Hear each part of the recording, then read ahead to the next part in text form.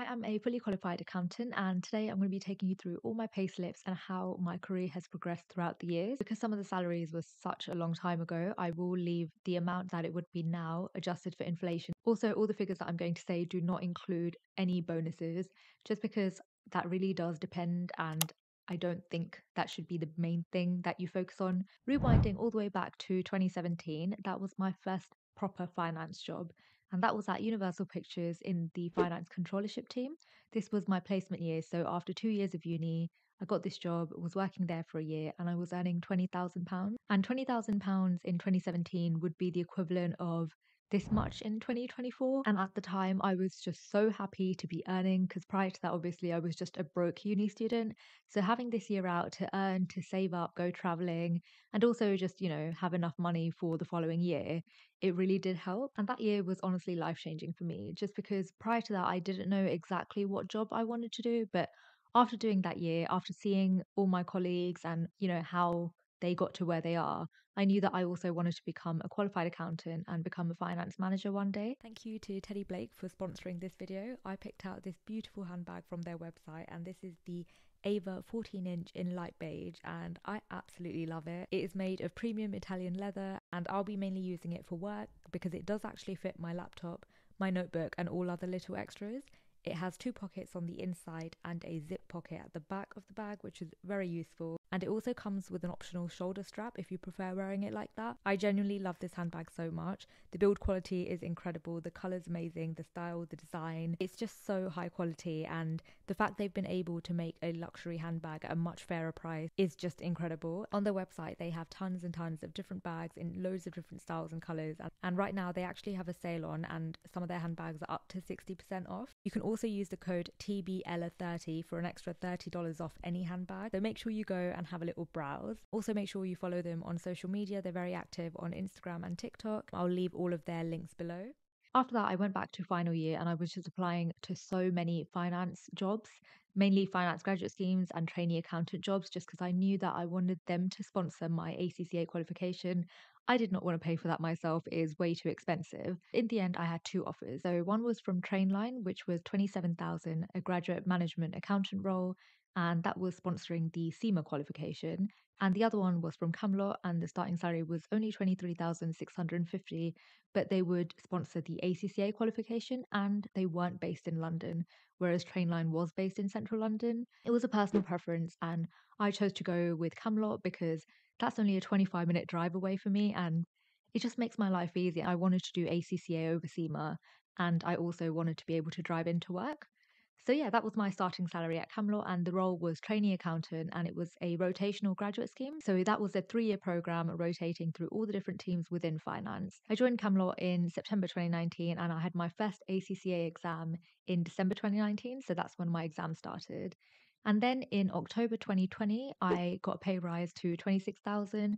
All the graduates yearly, you'd get a pay rise. Although this isn't that much, it was still nice because they did have us in a study contract. So basically, because they'd started paying for our exams, we weren't allowed to, go out for free. And then in October 2021, my salary increased to 32,000. At the time, I was really grateful.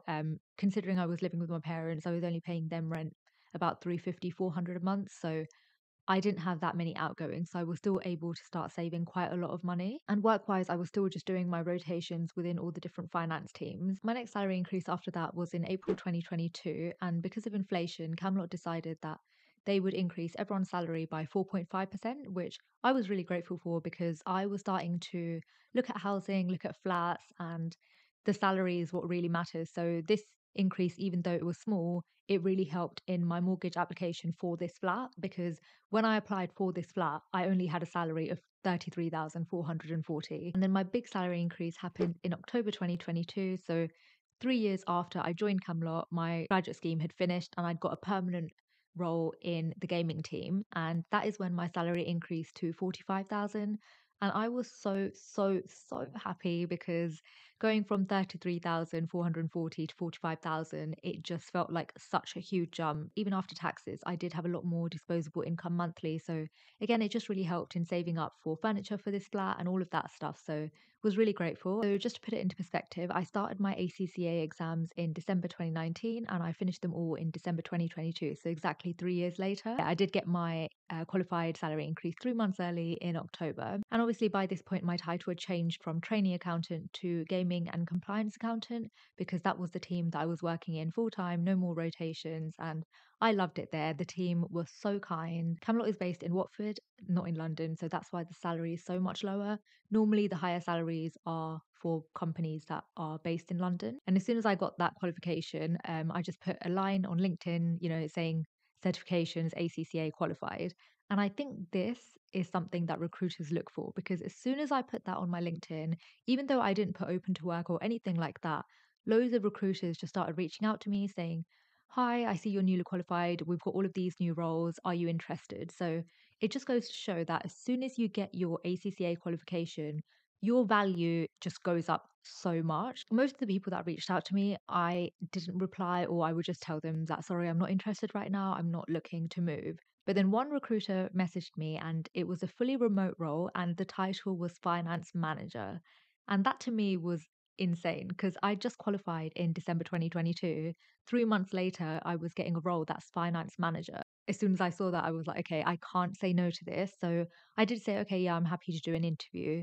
Did an interview and it went really well and I did get the job. So that job was 58,000. I had a really good feeling about the company. It was a medical insurance company.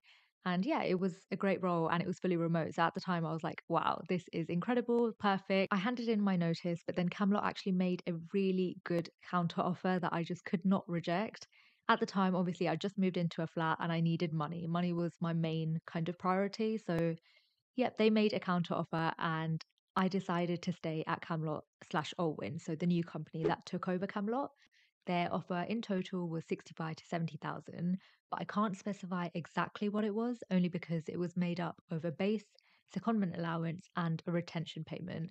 And I did sign an agreement to say that I wouldn't say what the retention payment is. So since April 2023, I've been working as a finance manager. So 75% of my role is at Allwyn as a finance manager, and then 25% is within Camelot, still doing my gaming and compliance accountant role. And now in 2024, I got a new job as an FP&A manager, and I will be starting in February. So mid Feb, really excited for it. And I'm not going to specify the exact salary. I think my main thing is I got really comfortable at Camelot, and I just love the people, I love the culture, and it was hard to kind of leave that, especially if they were giving me even more money. So it does show sometimes after you've been at a company for a long time, if they don't see your value and aren't paying you what you're worth, then definitely look around, look at other jobs. But if you are working at a company that the culture's great and they are rewarding you for your work, then I 100% agree you should stay on. So yeah, that is my career journey so far, and I do feel really lucky. I think it's very rare to find